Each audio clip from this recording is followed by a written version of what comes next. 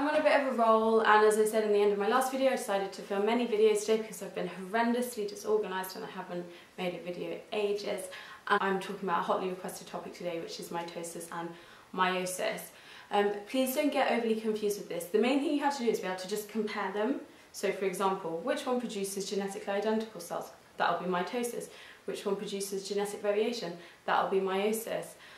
Which one's used in normal body cells? Mitosis. Which one's used to create sex cells? Meiosis. I'm going to tell you why all these things are true, surely, but that's really all you need to know with this topic, so it's not actually as hard as you imagine.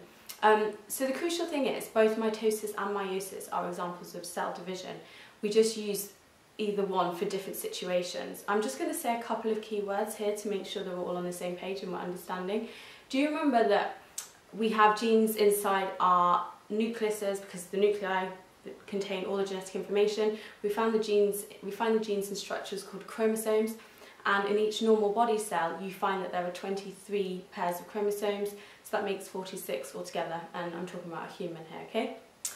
And we call that a diploid number of chromosomes, and diploid just means that you contain 2 sets of chromosomes. However, there are circumstances when you only want to contain 1 set of chromosomes, and we call this haploid. So haploid means 1 set of chromosomes. What is this situation? Well, it's inside sex cells, gametes, such as sperm and egg. The reason being that when a sperm meets an egg at fertilisation, you have to have a grand total of 23 chromosomes, i.e. 1 set meeting 23 chromosomes, the second set, in order to produce 2 sets of chromosomes, which is 46, in order to maintain the chromosome number. If you had 2 sets of chromosomes meeting 2 sets of chromosomes, you'd end up with a whacking 92 chromosomes, and obviously that wouldn't work and it wouldn't be a viable offspring, so that is why we have to halve the number of chromosomes effectively in meiosis. So remember, haploid contains 1 set of chromosomes, diploid contains 2.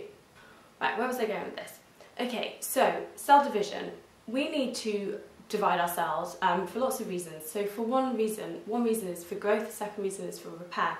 Sometimes you damage your skin, and it is important, for example, if you cut yourself, that the cell that replaces the damaged skin cell is genetically identical. It's exactly the same, because if it's not, that might lead to some uncontrolled cell division, which might lead to cancer and a tumour.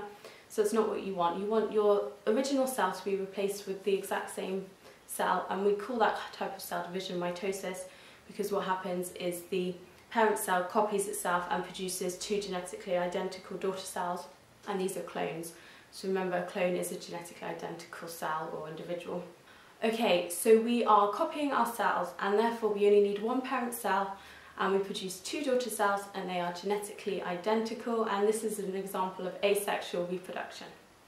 It's very straightforward, it happens very quickly and only requires 1 parent, so there's some relative advantages of mitosis. Meiosis is different. I've already alluded to the fact that you're going to be producing cells that contain a haploid number of chromosomes. The crucial thing about meiosis is it creates genetic variation. And how does it do that? Well, what it's doing is you copy the chromosomes, but before they divide, they swap over portions of each chromosome to create genetic variety. And then the cells divide twice, producing 4 cells, each with half the number of chromosomes. This is what we use for sexual reproduction, and it creates genetic variation, which is very important from an evolution, natural selection point of view, because obviously if the conditions change, you want some individuals will be more likely to survive because they're better adapted, they'll pass on their genes to their offspring. That was a little side note into natural selection there. The crucial thing with meiosis is that you produce 4 daughter cells, they're genetically different, and it is used to produce gametes such as sperm and eggs. Have I remembered everything?